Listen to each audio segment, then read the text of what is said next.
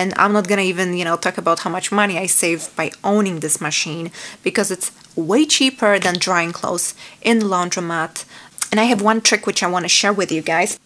Hey everyone, it's been almost a year since I got my portable dryer, and I decided to sit here because I got comments that I should show the size of it, so I should show myself right next to it. So here I am, sitting right next to my dryer in my bedroom. So I often get questions about my dryer, asking me, if it still works, if I still like it, and if I still recommend it.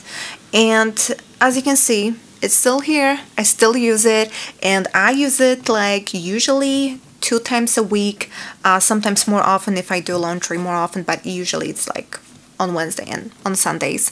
And since I got it, I didn't have any issues with this machine. I make sure to clean the filters regularly.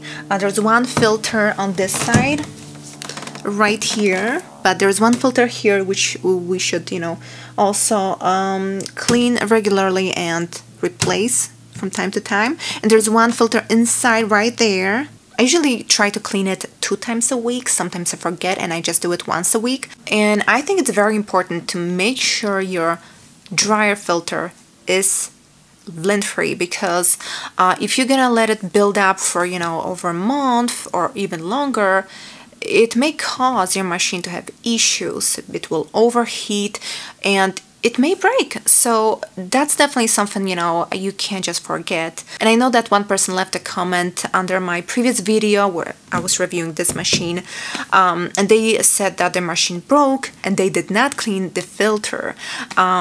You have to clean the lint filter even with the regular dryer. It's very important. I used to do it after every load. So here's the airtake filter, which I don't really clean that often. To be honest, I only replace it once after like maybe 8-9 months of using the machine. So yeah, I mean, it doesn't look super clean, but it's good for now. The lint filter, which you're supposed to replace like, basically at least once a week, is over here, you can see. So this is how it looks. That's the one I replaced. This one is, this one is from Amazon. And yeah, this is how it looks. So basically you take this off, and what I usually do, I just vacuum this part, and then you have to open this part, and you can see I already cleaned this part, but there will be a lot of lint on this part, and you just have to take it off. And I put this together, and then I just put it back in. Done. With this machine, it may feel like it's a little bit more work cleaning the lint filter, but to be honest, after, a few months of owning this machine, it doesn't feel like it's that much more work. And I can definitely tell that machine works better when, the filter is clean. So that's something I really wanted to mention, because I know that, some people experience the issue with the machine when they did not clean the lint filter. So yeah, this machine is great at taking lint out of your clothes.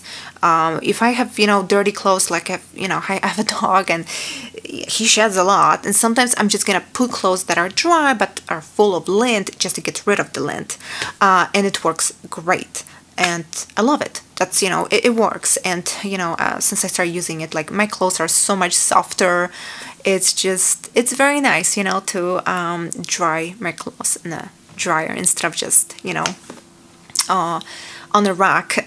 So yes, I have no regrets. I bought this machine for like around $300 plus tax, so it wasn't cheap, but it's so worth it. Even though it's taking up space in my bedroom, as you can see, I do care about aesthetics in my bedroom, but that's something I'm willing to sacrifice just to have the comfort of owning a dryer and being able to dry my clothes, within an hour, within 2 hours, and, having this feeling of, super soft fabric. So yeah, I mean, of course there are pros and cons of owning a dryer, but I do believe that this dryer is a very good quality dryer. I have not experienced any issues with it, period. since it's been a year, I actually replaced the original lint filter and also the airtake filter. I bought just a couple of filters on Amazon. I'm gonna link those filters down below. They were like under $20, and I think I got like 10 or 15 filters, so like it will last for a long time.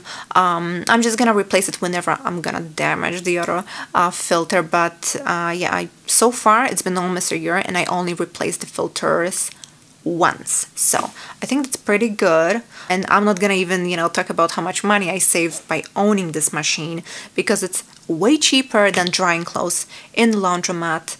I definitely did my calculations. I have a budget and I can see how much money we are saving on having in-unit washer and dryer. It was definitely worth it. I'm super happy with it.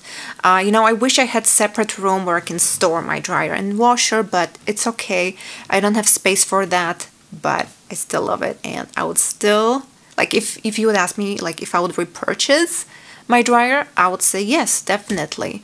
But so far it's working great. I use it very often, and I use the highest heat settings pretty often too. And I have one trick which I want to share with you guys, and that's something actually one of you recommended in the comments, to dry clothes faster. Just put a dry towel with your clothes, and to be honest, it does work.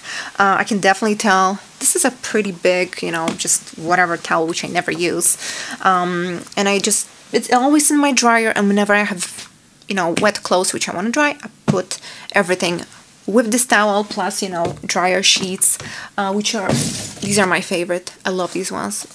Just the smell is insane, like it's so good. So these ones I can recommend, and they last forever. I bought this months ago and I still have plenty of dryer sheets. But yeah, that's a great trick, because obviously, you know, it cuts the drying time, it cuts, you know, the cost of drying, because obviously you don't dry your clothes for too long, and I think it's also better for your clothes, for fabrics, because you know, you don't have to dry your clothes in the dryer for longer than they need to be. So yeah, that's a great tip. Thank you guys for sharing. Now I'm sharing in this video. So yeah, I think that's it all I wanted to mention. If you have any questions, let me know in the comments, and I will see you soon in the next video. Bye bye.